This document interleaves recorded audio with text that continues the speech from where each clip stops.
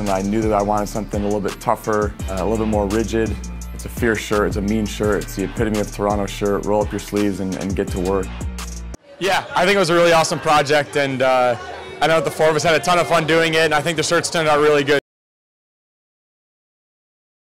I wanted to make it more like a streetwear type attire, so the fact that it's kind of a little bit of a, a dark figure and a tough figure, and kind of embodies Toronto and what we try and portray as a team.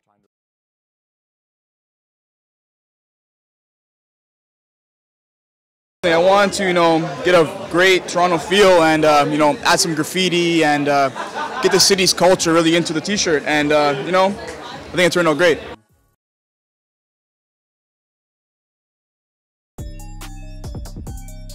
I came up with the idea of the bear protecting the star, so that represents us trying to protect our championship. Indiana being my hometown, we drew from their state flag, and just the torch that's on it. We'll take the 3 stripes and throw them in between the maple leaf that are on the t-shirt, just to sort of show where I was, where I came from, and where I am today.